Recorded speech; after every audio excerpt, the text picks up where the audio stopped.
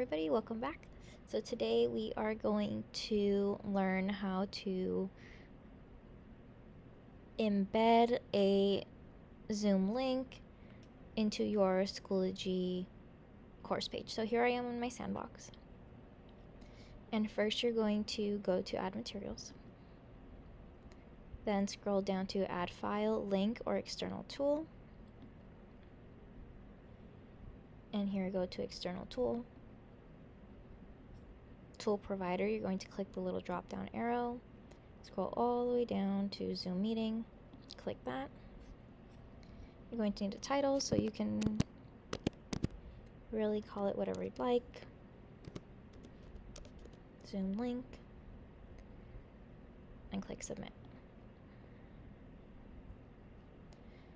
So now you'll have this gateway for students to get into Zoom. So when they click it,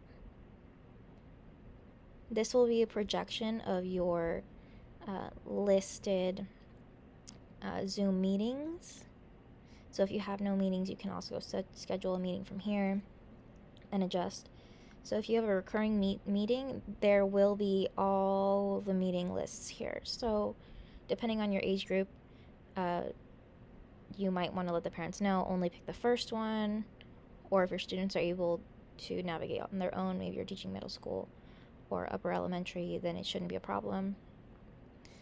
But I would also suggest, if for some reason you're having technical difficulties or things are not working, you can also just create a folder, Zoom link, and copy paste your Zoom link here. So just, pretend your link is there, paste it, you just pasted it, and then your meeting ID, the passcode, and create. So students can also just click, pretending that this is a link, click it, and then be forwarded to that new window. I do want to let people know, especially if you are with LAUSD, that if you also have a personal Zoom account with a different email aside from your district email, and you've had that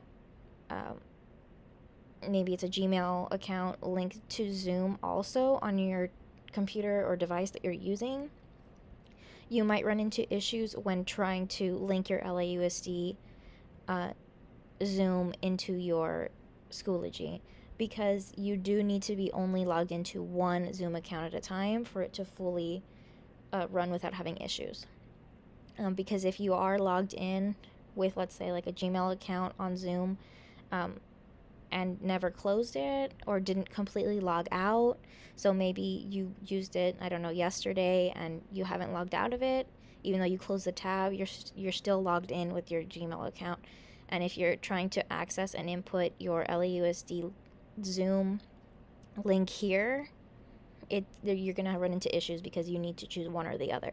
So I would suggest that you go to the zoom.us website, completely log out of any other a Gmail or Yahoo associated Zoom profiles that you have, and re-log in to the lausd.zoom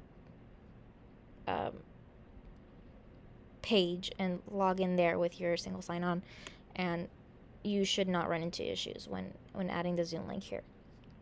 So I hope that's been helpful, and remember to like and subscribe to this channel so I know to make more videos like these. And please leave a comment below if you have a specific question, and I'll do my very best to answer, or make a video that directly supports any other questions that I see recurring. Alright, thank you so much.